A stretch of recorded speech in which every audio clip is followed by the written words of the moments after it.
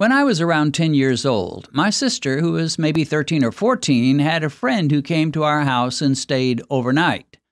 I spent a little time with these two girls, and my sister's friend said a word I had never heard. In fact, she said it several times, and she seemed to feel she was very clever and a little bit naughty for saying it. I had no idea what that word meant, but a day or two I said the word in the presence of my parents, and from their reaction you would think I had slapped them on the face. They were shocked to hear this word, which turned out to be the mother of all curse words, coming from my 10-year-old lips. And they immediately told me I was never to say such a word. Now, they didn't tell me what the word meant, and it was left to my imagination to figure that out, but one thing I was sure of, this was a word that should never be spoken, at least not when adults were present. In the world of metabolic syndrome and diabetes reversal, there is a word that is likewise considered a terrible, evil curse word that refers to foods that must never be eaten or even considered. If these types of foods even touch your plate, you're headed for disaster. You will surely soon have a heart attack, get diabetes, become enormously obese, have high blood pressure, and come to a terrible and painful end. Among many nutritionists, this word has become cool and very popular to say, but you must always say it with a frown and a scowl on your face as though you were contemplating the most disgusting, stinking, putrefying excuse for food that humankind has ever produced. So what is this monstrous word? Well, it actually started out as the word processed, but after a while it morphed into the word ultra-processed.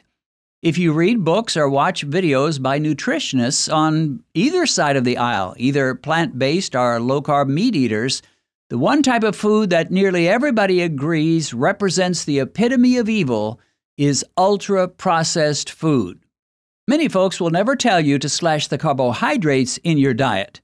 In their minds, if you can just slash the processed foods and eat real food, you will be fine. Avoid the inner parts of your grocery store and stick with the produce section, and if you need meat or eggs, get those that are minimally processed. Now, I will admit that they're close to being correct, but simply choosing unprocessed foods is not the whole story. Keep in mind that, in my case, I beat diabetes primarily by focusing on my glucose levels, testing them about an hour after eating various meals. If my blood sugar rise stayed under 140, I was satisfied and considered that a meal or a food that was safe for me. If it rose above 140, I eliminated that meal or food or else modified it.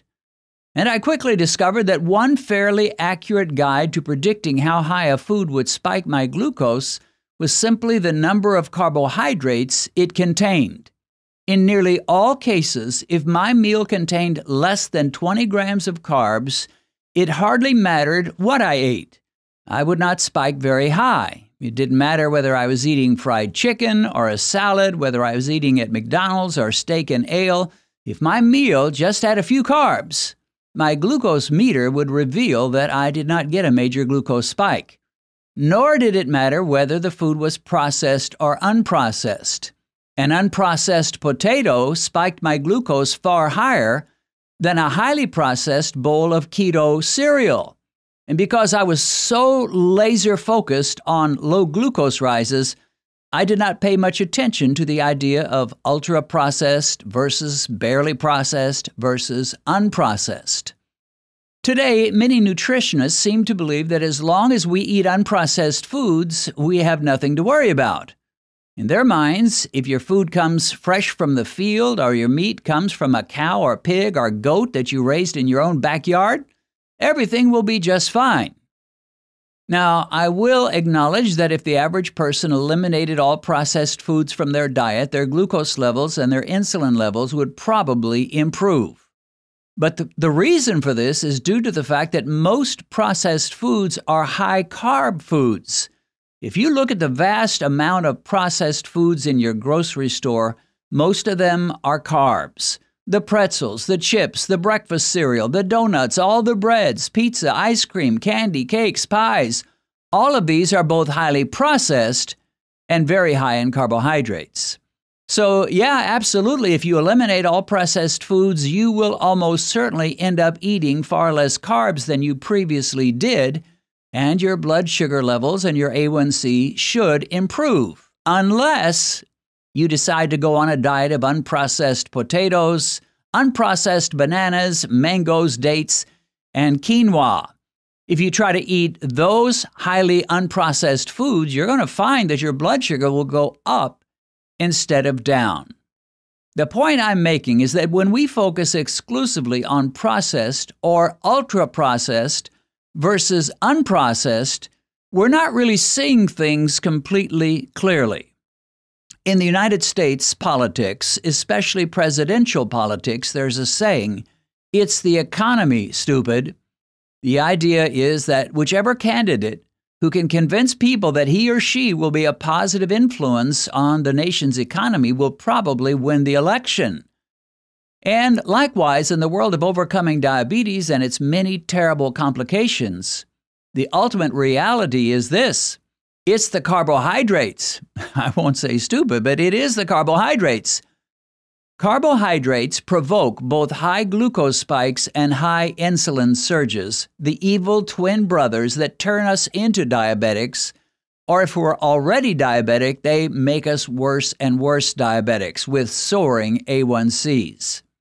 And when we focus exclusively on processed versus unprocessed and entirely neglect the issue of carbohydrates, we're not exactly doing ourselves any favor.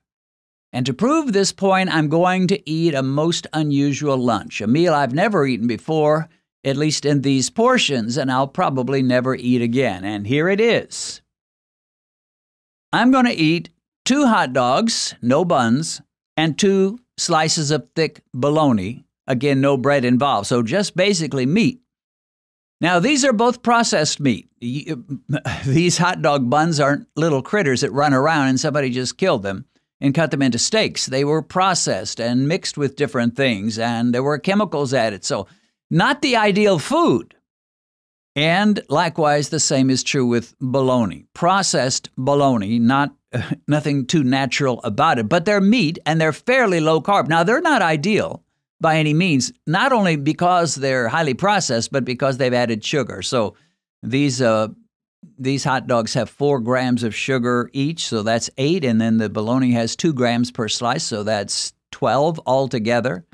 So it's not like I'm getting 0 carbs, but I'm pretty sure, based on my years of experience of testing glucose, that they're not going to spike my blood sugar much. So we are going to check it out, and I will eat this for my lunch and come back at about an hour and 15 minutes and see how high my glucose spiked. I'm going to put some mustard on the hot dogs because I like mustard with my hot dogs. And guess what? Mustard has no carbs to it. Actually, 0. At least it should be. Yeah, 0 carbs. So it's like the good twin, whereas ketchup is the bad twin. Ketchup's got a lot of sugar. Mustard has none. So mustard on the hot dogs. Bologna, I'll just eat as bologna. And not exactly a natural meal by any means, but will it raise my blood sugar? Well, give me a little time and I'll come back and let you know. It has been around an hour and 15 minutes since I finished that meal of 2 hot dogs, no buns, and 2 slices of thick bologna. And now we're going to see what kind of blood sugar rise I get. Before the meal, I registered a 96.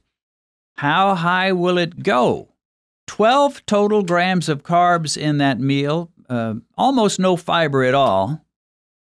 So we will see exactly what's going on with the blood sugar rise from processed meat. Processed meat. Yes, I said it. Processed meat. Okay, a 126. Now that's higher than I thought, but keep in mind there was sugar in those hot dogs, and there was sugar in that bologna. But we're going to compare that to what I get with unprocessed high-carb foods. Okay, here are a few quick thoughts. First, I wasn't really happy with the results of that meal of hot dogs and bologna. At 126, my blood sugar was within range, but considering that all I ate was meat, that was pretty high. A couple of weeks ago, I ate Benedicta's bean and vegetable soup with a piece of cheese, and when I tested my glucose to determine my peak, my post-meal glucose was only 111. So my counsel is, if you're going to eat hot dogs, find some that are sugar-free if possible. On the other hand, high-carb, unprocessed foods spike my glucose far higher than this meal of hot dogs and bologna, even with some added sugar. When I tested one white potato all by itself in one of my Beat Diabetes videos, I spiked up to 195. A sweet potato with a side of quinoa spiked me up to 172 at about an hour after eating, and it continued to raise my glucose until it was at 187 at 2 hours post-meal. In another test for this channel, I compared a sweet potato by itself versus a sweet potato drenched with butter and loaded with bacon. In both cases, the result was terrible. The sweet potato by itself spiked me up to 201 at 1 hour post-meal, and the sweet potato with butter and bacon sent me to 187. The moral of the story is that natural is not always good, especially for someone who has crossed the boundary into diabetes, even if he or she has made his way back and is getting excellent glucose numbers and A1C test scores. And speaking of sweet potatoes, they are two things. First, they are totally unprocessed, and second, they are terrible glucose spikers, only exceeded by white potatoes. If someone promised me $1 million for eating only sugar-free hot dogs for the next 6 months, or eating only sweet potatoes or white potatoes for that amount of time, I would go for the hot dogs. Now, we're all after the same thing, folks. We want to live a healthy life, we want to live to an old age, and we want to pass away peacefully at the conclusion of our healthy, long life with our limbs, kidneys, and the rest of our bodies intact. And research is telling us that our number one enemy that can easily block us from this goal is metabolic syndrome, high glucose and surging insulin levels, or hyperinsulinemia as it is called. The one marker above every other marker that indicates that a heart attack, a stroke, kidney failure, or a failing pancreas is in your near future is high glucose levels and outrageous glucose spikes after your meals. As far as I'm concerned, avoiding high glucose and big glucose spikes is my number one priority as relates to my health. Yes, it's good to eat nutritious meals. It's a worthy goal to eat natural, real food and avoid processed foods as much as is reasonably possible. But trumping all those things is the absolute necessity of taming our soaring glucose and those terrible post-meal glucose spikes. And this means that we cannot simply assume that as long as we eat unprocessed foods, we're just fine. Low-carb meals and time-restricted eating trump every other nutritional approach. They trump how many vitamins and nutrients you're taking. They trump whether your meat is fresh off the farm or came from a meat plant. They trump whether your buddies are going to pat you on the back for being environmentally sensitive. They trump whether you're eating lots of fruit. They trump whether you're getting enough fish oil and every other consideration.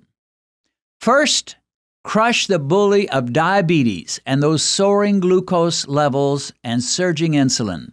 And then you can start thinking about nutrition and avoiding highly processed foods and all the rest. You may have noticed a different kind of thumbnail from my Bible teaching channel. In addition to my Devo thumbnails and Ben and my table Bible study thumbnails, there's now a new thumbnail you'll see that looks like this. And when you click on this type of thumbnail, you'll find there's no video. You're simply hearing an audio Bible study with Ben and me while staring at a still picture. Now, if you're wondering why there's no video to go with the audio, it's because this is an audio-only podcast. So no, there's no video to watch, but what this means is that you can listen to these audio Bible studies while you go for a walk, drive your car, or prepare dinner in your kitchen. So check out these audio podcasts on our Bible teaching channel, which goes by my name, Dennis Pollock.